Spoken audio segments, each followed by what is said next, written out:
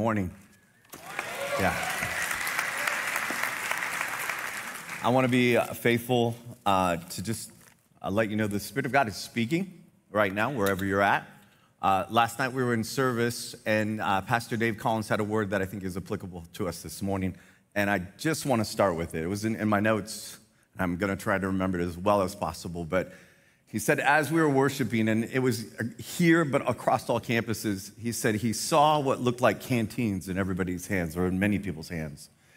And they came with their water, but when they opened it, it was rancid because they've been filling up at the wrong streams. But God is looking for a people who will dump out the water from the wrong stream and let him fill it from the right stream. And so I just want to be faithful to deliver that word. Yes, go ahead and clap. Now let me tell you about the application of that word. This isn't for everybody, this is for you. I want you to ask yourself the question, where have I been going to get water? What have I been allowing in my heart that isn't what God wants in my heart? What am I drinking of that I am trading down from what God has for me? He doesn't interrupt times of worship for no reason. He interrupts them because he wants to speak a message, but I didn't want to keep it to myself. I wanted to give it to you. And so, Father, we just ask that you would do in us and that you would remind us in this moment that you're still speaking, that you're still moving, that we can hear you, but more than that, we can walk into the things that you promised. Amen. Amen. I remember stepping off of an airplane in Kenya, East Africa. I'd been there before. I'd lived there for about 4 months, but I was about to do something I never imagined I was going to be able to do.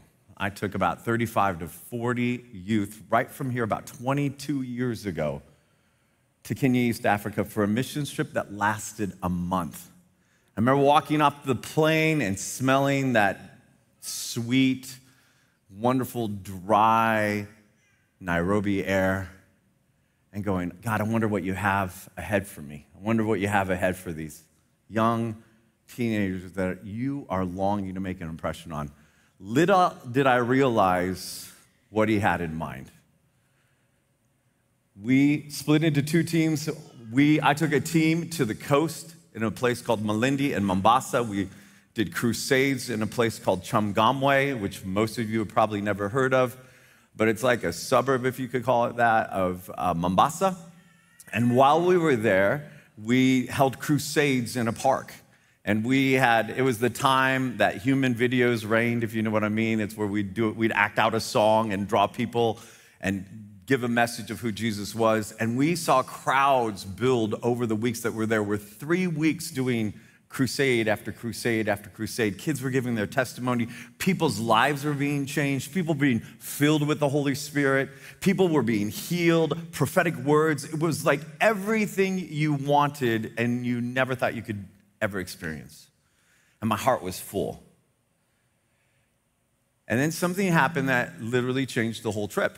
I had a youth leader. His name was Jacob Goodlin. I don't mean him any harm. He's a great guy. He's a missionary in Cambodia right now. But at this moment, he was about to do something reckless. And I didn't want him to do something. God was doing great things. It was going really well. And he came to me and he goes, Pastor Mike, we got like 3 days left.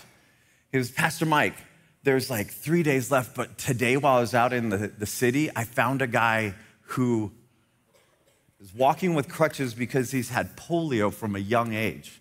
And I think God wants to heal him.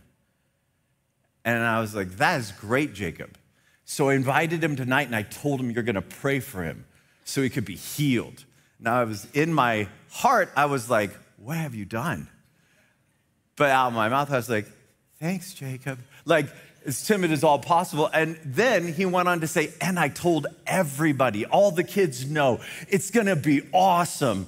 And I am terrified because there was a man with a leg that had been misshapen for most of his life coming to our service that night, expecting God to heal him. And I didn't know what I was doing. I was comfortable with headaches.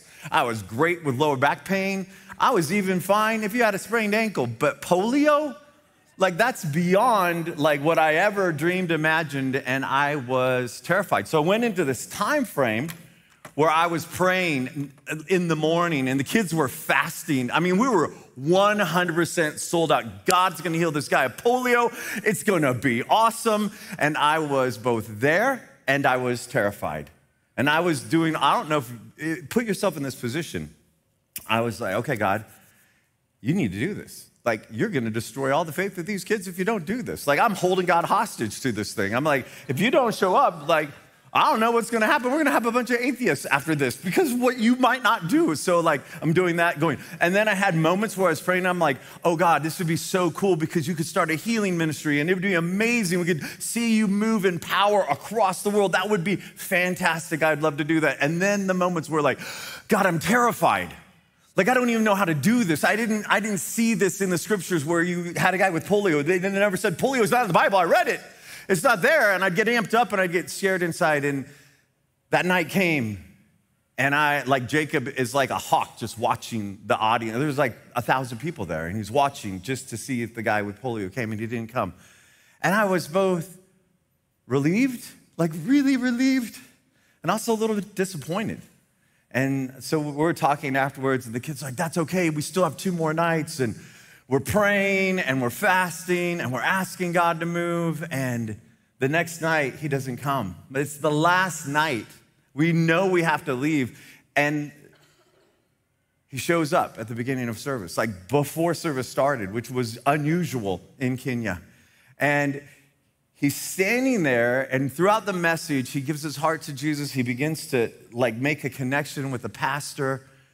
And then the whole night comes to a close, and it's that moment, you know, that moment where you're like, okay, here we go. Hope this works.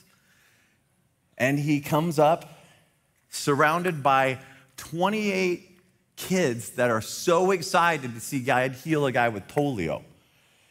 And I'm like, okay, I don't know. I remember he said, pick up your mat and walk. So I'm like, well, maybe he needs to just throw down his crutches and walk. Like, that seems like what Jesus would do. Because I had the bracelet at the time, what would Jesus do? And I was like, makes sense to me. And so I remember him there, we're praying, and it's that terrifying moment where I'm like, is this real? Am I dreaming?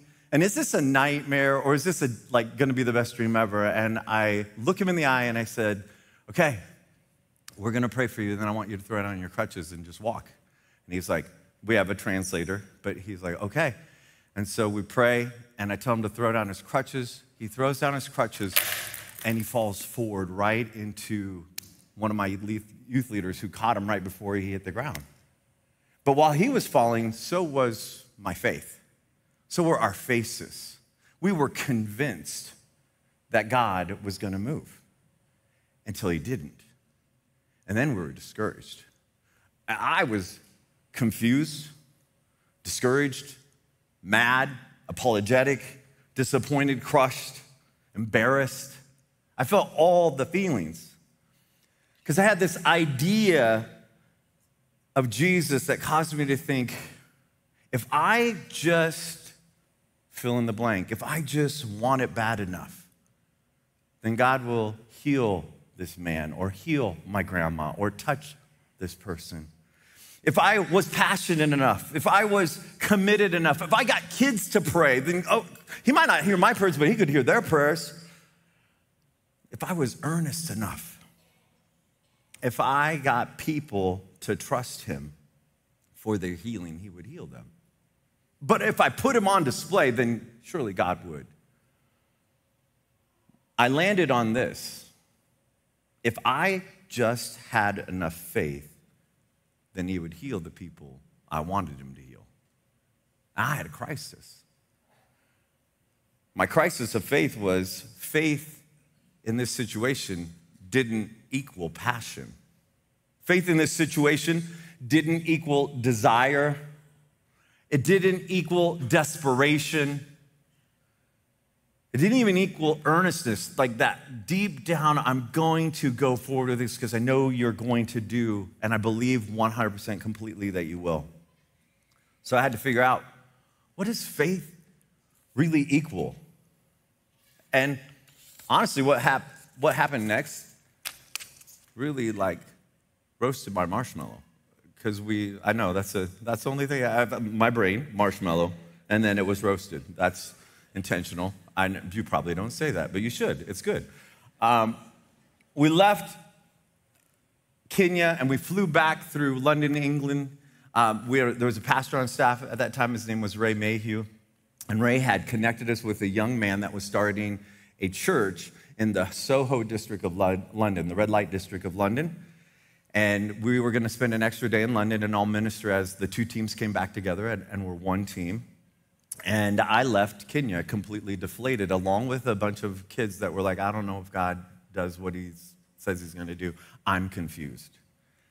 And so we woke up the next morning, we met Pastor Brian, not this Pastor Brian, but a different Pastor Brian with an English accent. So everything he said sounded brilliant, and he told us his plan, which sounded brilliant and super simple. So in Kenya, we had this group of kids, and they would sing songs, and they would do these skits, and they would draw attention. And in Kenya, we were novel. We were great. It was exciting. In England, we were just noisy. And Pastor Brian was like, that's perfect. I want noisy kids to do noisy things so that they can draw attention to what God wants to do. And so your kids are going to be on these stands over here. They're going to be doing their songs, their human videos. I want them going out into the crowd and inviting people over. You and we're going to sit at this table. I'm going to be on one side, you're going to be on the other side. In the background, there's going to be this sign that says free healing in English, and underneath it in Mandarin. And then Jesus heals in English and in Mandarin. And we're just going to pray for people, and they're going to get healed. And I was like, you've got to be kidding me. Like, this is not what I signed up for. And I'm like, fine, okay, I got to be the pastor that participates and does the things so the kids don't see open rebellion out of their pastor. It would be bad. It's already been bad. So we were sitting at the table, and I thought, okay, God, I can do this. I'm still mad, by the way, not happy with God. He and I are on speaking terms because he's the Lord of my life, but I am confused, disappointed, and still hurt because he didn't show up. And I'm like, God, I don't know what to do. Like, I'm not good at this healing thing. Like, you're good at this healing thing, but you don't really want to use me. So I'm going to suggest you use Brian's prayers because they're great. Did you hear him? He sounds brilliant.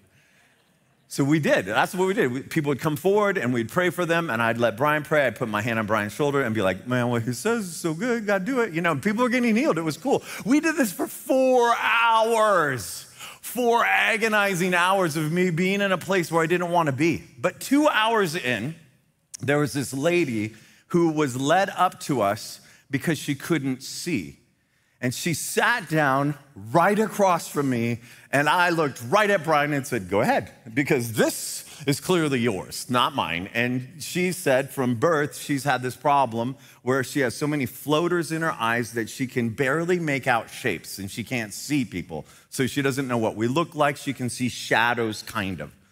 And we're like, okay, well, we're going to pray for that. So Brian prays, and while he's praying, he prays this great prayer. He sounds English. He sounds brilliant. God loves English people. That's why they're in a lot of our videos. And he gets done praying, and she opens up her eyes and says, thanks, but nothing happened. But in that little moment when she opened up her eyes, I was reminded of this story in the book of Mark, chapter 8, where Jesus prayed for a man twice. And he prayed for him to be healed. He was blind. And he opened his eyes, and Jesus said, what do you see? And he said, I see men walking like trees. And Jesus going, not that he was an optometrist, but he's like, that doesn't sound right. So he's like, could we pray? And he prays for him a second time. And that passage just popped into my head, which was unusual because I don't think about that passage ever. And I get this sense in my gut of God going, do you trust me? Like, would you pray for her a second time? And I'm like, I don't want to. Like, I'm still frustrated from a week ago in Kenya, and I'm sitting there looking at this lady thinking, but what if? And is it my choice? Like, do I get to choose this thing, or does he choose this thing? And so I said, of course I'll pray for her. And so she's about to get up with her friend and leave, and I said, hold on a second. There's this, and I told her about the passage in the Bible. Would you mind if I prayed for you a second time? So I reach across the table as a young 20-something, 29. Here's the picture. That's me, a little skinnier version. I was younger. I reach across the table. That's actually the lady. I put my hands on her head and I just pray without any passion. God, I know you can heal. I know it. I know that to be true. And I'm asking that you would heal her eyes so she can fully see. Amen. That was it. I got done praying. I put my hands down and she opened her eyes and she did that. You know that thing when you're like, she did that. And she looked at me and I was not ready for this. But she's like, oh, I can see. And she reaches across the table and she says, I can see your face. And she turns to Brian and says, tell me about this God who just healed me. It was amazing. Yeah.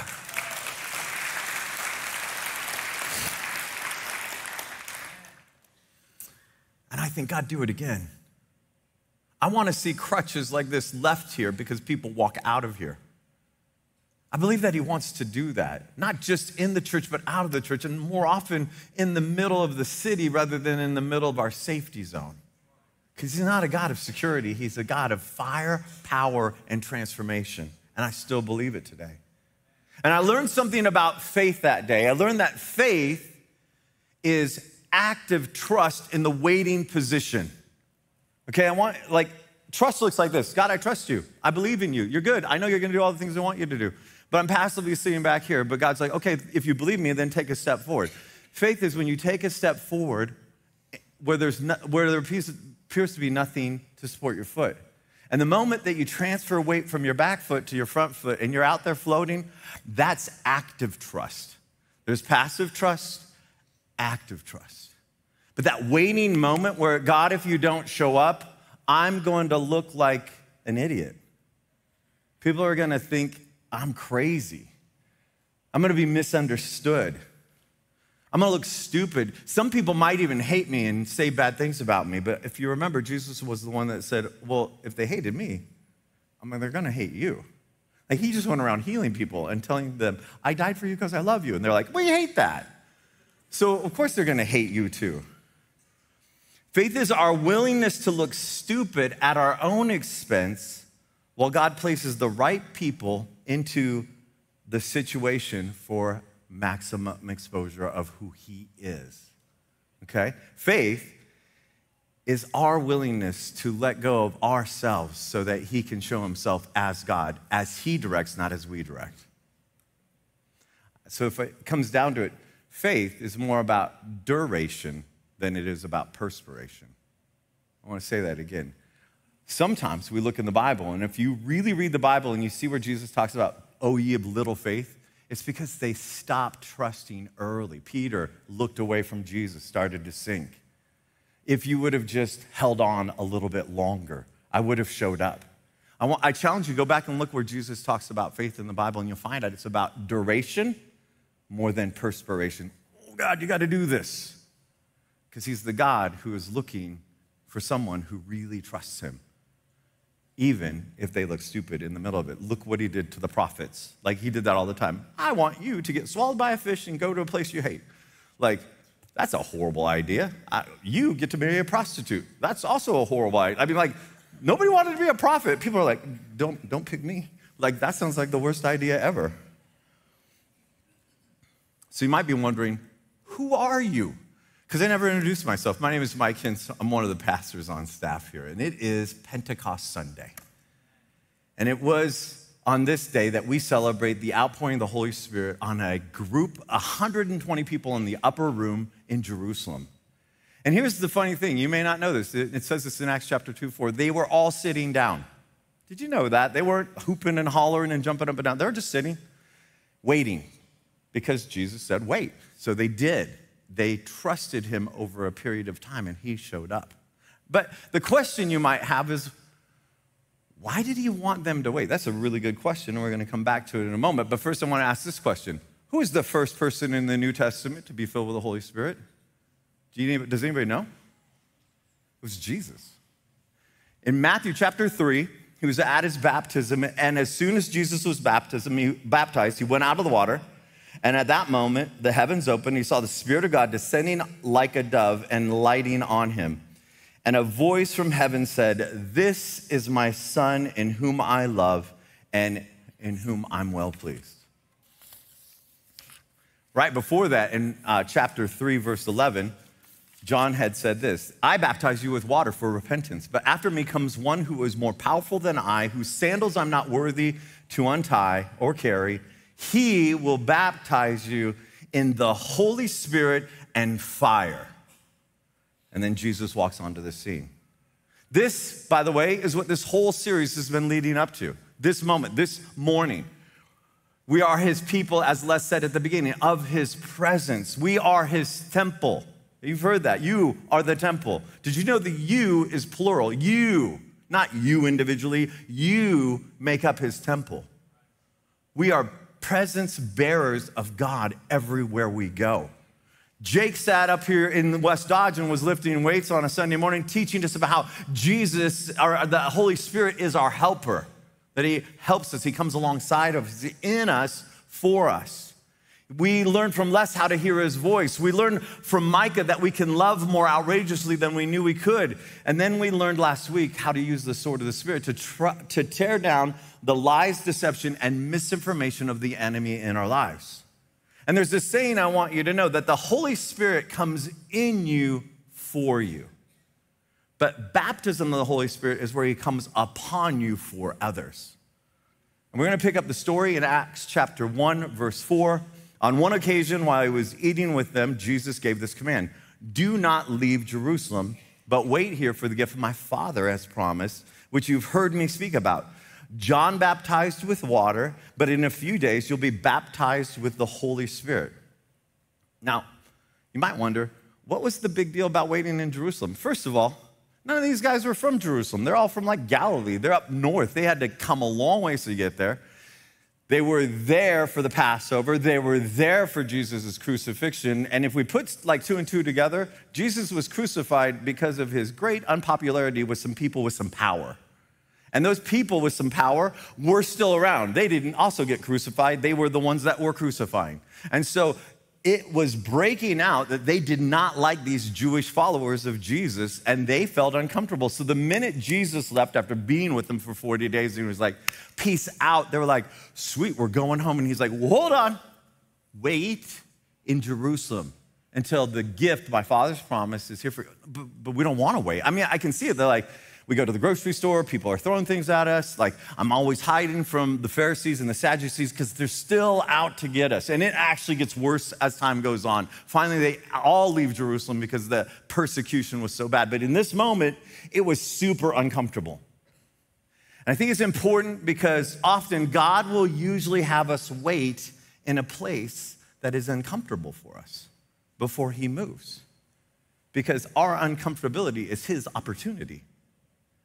Do you understand that? Our uncomfortability is his opportunity to show up in the moment. Jesus, we just read that when he was filled with the Holy Spirit in Matthew chapter 3.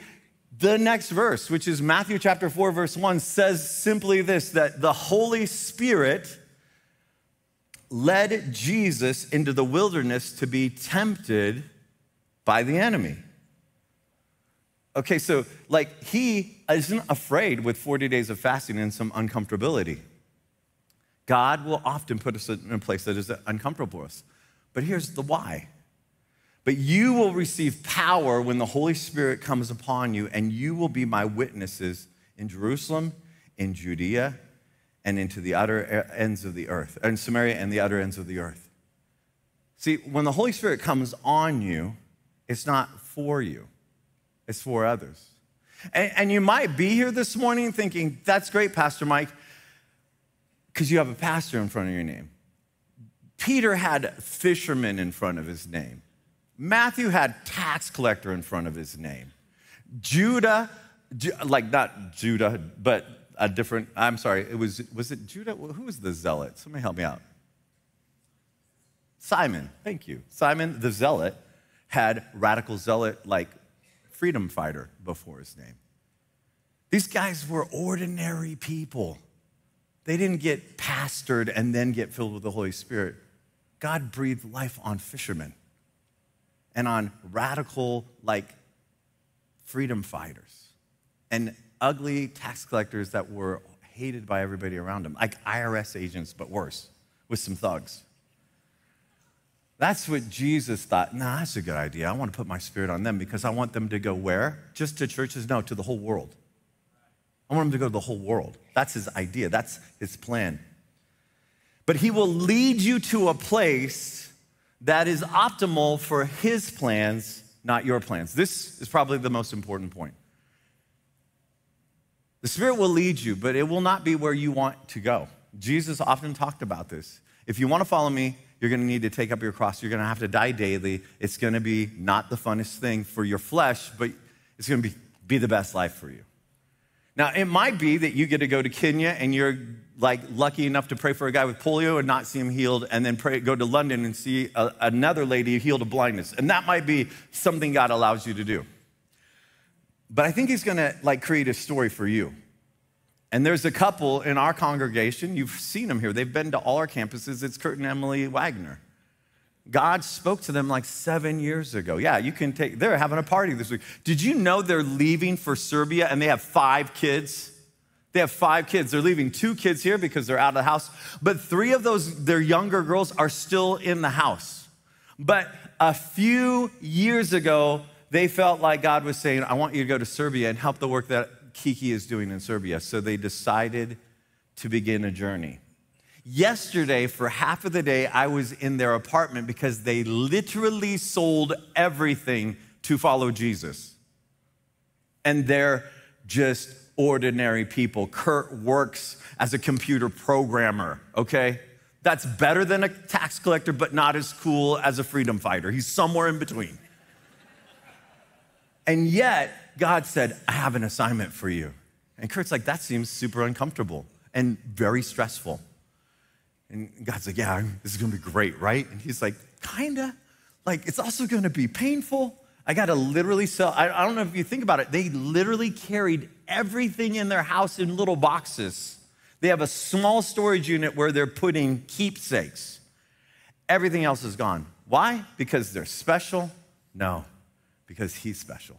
And he has a purpose for their lives. God will often call us to do things we would have never dreamed of because his plans are always better than our plans. When the day of Pentecost came, they're all together in one place. Suddenly, a sound like a blowing violent wind came from heaven and filled the whole house where they were sitting. They saw what seemed to be tongues of fire that separated and came to rest on each of them.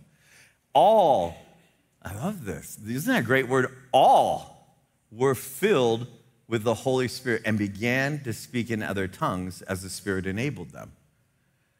And then, in this radical state, they walked out the door of the upper room and down some steps. And walking down the steps, they encountered one huge group of people. That sounded a little bit like Donald Trump. Huge. It was huge, I tell you. This huge group of people, and they were speaking in other languages, like that they didn't know. And some people are like, what's wrong with these people? And some people are like, well, they've been drinking too much wine and it's only 9 a.m. What a bunch of crazies. And some people were jeering at them. But others were like, wait a second. We came to Jerusalem for the Feast of Pentecost from really far away. And that's our language they're speaking. And they were declaring praises to God in their home language. But that was happening not just in theirs, but in everybody's language. They were hearing praises about who God was.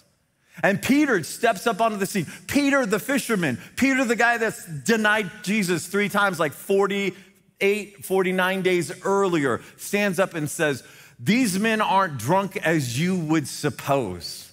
But this is what the prophet Joel said when he said, in the last days, I will pour out my spirit, and your young men will dream dreams, and your old men will see visions, and you will prophesy, and your sons and your servants and your maidservants will prophesy, because the Spirit of God is moving, and signs and wonders will fill the earth. And they're listening to Peter and they're going, he sounds like a backwoods Galilean, but what he's saying is striking us to the heart. And in one sermon, this tiny little church that was the product of Jesus' 3.5 years on this planet, which was 120 people, what a horrible growth model that would be, blew up from 120 to 3,120 in one sermon. 3,000 people were added to their number in that day. And then people began to do something crazy. They began to sell their possessions and put it at the feet of the disciples, and the disciples gave it to everyone who had need, and no one among them had need. But that wasn't it. It didn't stop there. Peter and John were walking in the temple courts, and they saw a man who was begging because he was crippled from birth. And Peter said to him, I don't have any gold or silver, but what I have I give to you. And he reached down, pulled him up, and he was healed. And he had been like crippled for more than 40 years. Like it was done. There was no hope for him. So there was provision and there was healing in the moment. But do you remember earlier when I said faith is active trust in the waiting position? When they were walking out of the room, they looked stupid. People said, what a bunch of weird drunk people at 9 a.m. They sounded crazy. People hated them. They were misunderstood. But 3,000 people were saved. A guy was healed who had been crippled from birth. People sold their possessions, and all the people around them had everything that they needed. There were signs, there were wonders, there were healings. I need to tell you something about the temple. In the Old Testament, God would use the temple as a demonstration of healing and provision for the nations. Like, if you read the last chapter of Exodus chapter 40, I think it's verse 38, the fire of God came upon the temple at night, and during the day, it was a pillar of cloud. And it rested there as a sign that in the tabernacle was God, and he was there to heal, do signs and wonders, and provide for his people. He would lead them where they needed to go. He was the one that caused manna to fall from heaven. He took care of his people. He was the provider and the healer. As they built the temple in Solomon's day, it was a place that was a symbol of provision and healing for the nations, because God didn't want Jerusalem and the Jews just to be his people. He wanted to be the priest for the whole world, that the whole world would know him, and that they, out of that temple, would see provision and healing from the world, or for the world. But then, somewhere around 584, the temple got destroyed. About 200 years later, they built a new one, a little bit smaller, and there was this Roman occupation. And the people that took care of the temple, the Pharisees and the Sadducees who made up the Sanhedrin, there was division, there was infighting, there was contempt, there was a power struggle. And the temple, being a place of provision and healing, ceased to provide healing and provision. It just brought division and contempt. And the symbol of who God was became a shadow of what he used to be. But then the day of Pentecost came. God showed up. And where did all these miraculous things do? Where was he providing for the people? Right there in front of the temple. Because he said this, you. Like, no longer do I rest in a building made by man's hands, but I am one who inhabits the hearts of men, because you, all of you, are the temple. I long to display myself in all of you. Peter says it great in 1 Peter chapter 2, verse 4. He says, as you come to him, Jesus, the living stone, rejected by humans, but chosen by God and precious to him, you also, like living stones, are being built into a spiritual house to be a holy priesthood, to offer spiritual sacrifices that are acceptable to God through Jesus, to bring healing and provision to the nations. That's his design for you. And that's his design for me. Now, it's Pentecost Sunday. If I have one desire, it's that you're filled with the Holy Spirit. I want that more than anything, but I can't want it for you. In fact, you may think I've come to talk you into being baptized with the Holy Spirit, but actually I think I want to talk you out of it. It doesn't actually agree with our American version of Christianity. It doesn't agree with the idea that we can have Jesus and have whatever else we want. I want you to know that. There was a man, his name was A.W. Tozer. He wrote a book called Pursuit of God. It was a great book. And then he wrote a second book, which was the follow-up, the sequel to it, called The Divine Conquest. And he writes about it in The Divine Conquest. And he asks this question. He says, are you sure you want to be filled with the Spirit who, though he is like Jesus in gentleness and love, will nevertheless demand to be Lord of your life? Are you willing to let your personality be taken over by another, even if that other be the Spirit of God himself? If the Spirit takes charge of your life, he will expect unquestioning obedience in everything. He will not tolerate in you the self-sins, even though you're permitted and excused by most Christians to commit them. By self-sins, I mean self-love, self-pity, self-seeking, self-confidence, self-righteousness, self-aggrandizement, self-defense. You will find the Spirit to be in sharp opposition to the easy ways of the world and the mixed multitude within the precincts of religion. He will be jealous over you for good. He will not allow you to boast or swagger or show off. He will take the direction of your life away from you. He will reserve the right to test you, to discipline you, to chasten you for your soul's sake. He may strip you of the many borderline pleasures that other Christians enjoy, but which are to you a source of refined evil. Through it all, he will enfold you in a love so vast, so mighty, so all-embracing, so wondrous that your very losses will seem like gains, and your small pains will seem like pleasure. Yet the flesh will whimper under his yoke and cry out against the burden that is too great to bear. And you will be permitted to enjoy the solemn privilege of suffering to fill up your flesh what is still lacking in regards to Christ's afflictions for the sake of his body, which is the church. Now, with those conditions set before you, do you still want to be filled with the Holy Spirit? I don't want this to seem easy because it's not easy. I don't want it to seem simple because it's not simple. It demands everything. But Jesus has always been demanding everything. We live in a world where suffering just doesn't sound pleasant and we're okay not doing it. But suffering begins when we trust him over trusting ourselves, where we put him in the driver's seat of our life. And so I want to ask you this morning, wherever you're at any campus, in your home, in this room, do you want to be filled with the Holy Spirit? Now, you might have been filled with the Holy Spirit before, but you're like, you know what? I need a refreshing. You may be that person that's like, you know what? I am one of those that you talked about at the beginning. My canteen is filled with rancid water because I've been going to the wrong wells. And today, as a symbol of dumping it out, I want to be filled with the Holy Spirit and have living water in me. If that's you, for whatever reason, and you're in this room or you're at any of our campuses or online, would you stand to your feet right now if you want to be filled with the Holy Spirit?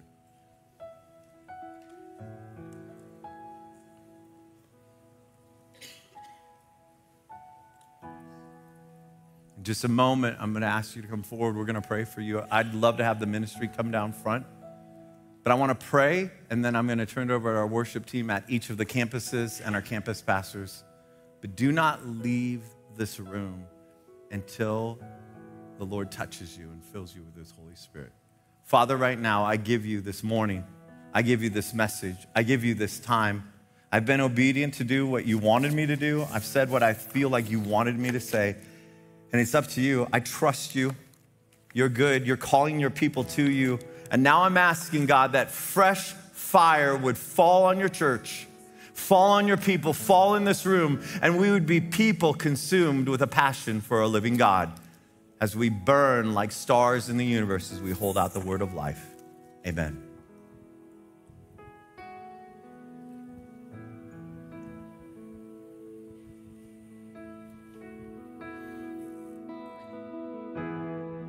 There's nothing worth more that could ever come close.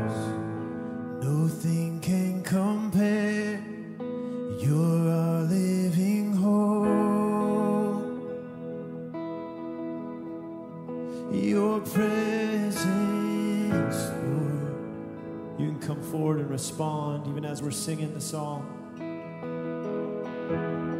And I've tasted and seen of the sweetest of loves, where my heart becomes free and my shame is undone.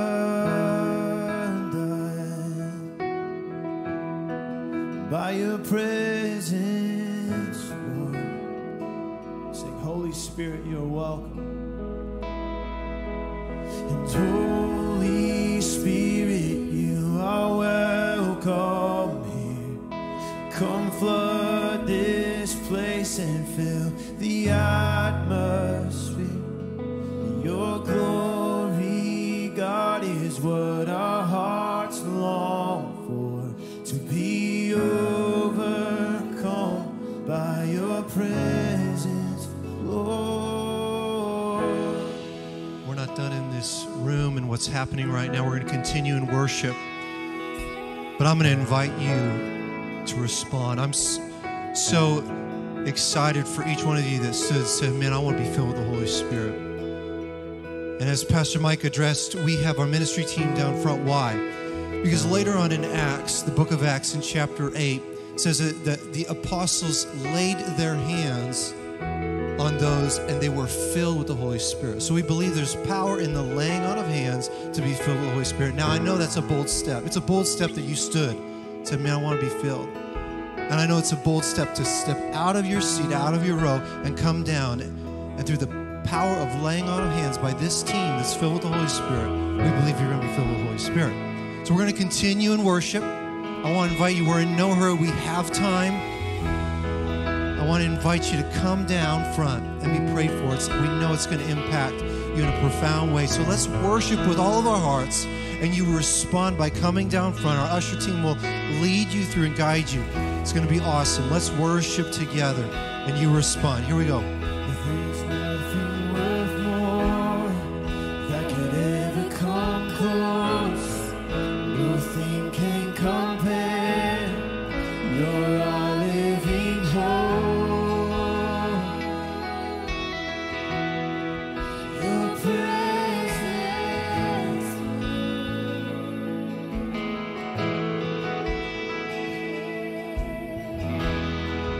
I've tasted and seen of the sweetest of loves, where my heart becomes free and the shame is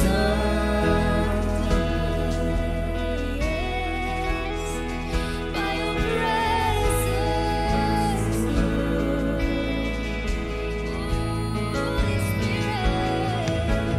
Holy Spirit, you are welcome. Come flood this place and fill the atmosphere.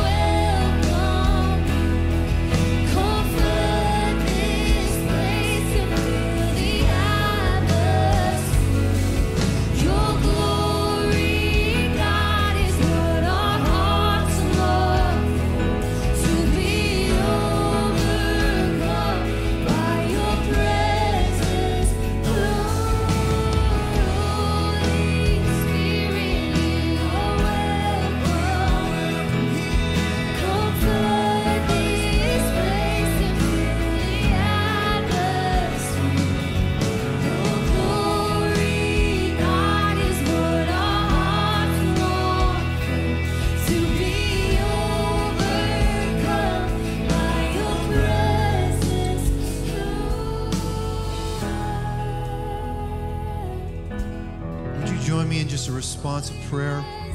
Father, we thank you for the power of the Holy Spirit. Lord, that you, Holy Spirit, you poured out so long ago and that you continue to pour out today.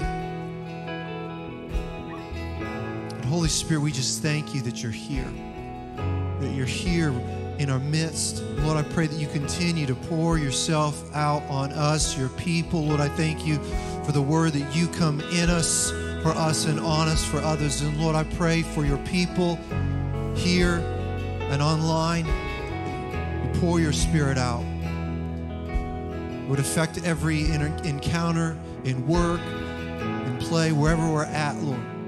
Holy Spirit, that you would pour yourself out, Lord. We thank you for your presence here, the power of your presence in this room and what you're doing in our midst. And again, we just respond with our lives. We worship you. We love you. Everybody said together, amen. Amen. Can we applaud the Lord for all that he's done today? I love it. Listen, I want to encourage you. Our ministry team isn't going anywhere. Our worship team isn't going anywhere. We're going to continue to pray for you in any way that you feel need. But again, there's a power in the laying on of hands. We feel the Holy Spirit. That's an opportunity for you that's going to continue through the close of this service. Otherwise, if you're new with us, we'd love to see you at our Connect Zone out by our main entrance. I hope they all have a great rest of your weekend and a great week ahead. We look forward to seeing you again back here next weekend. We'll see you again soon. Bye-bye.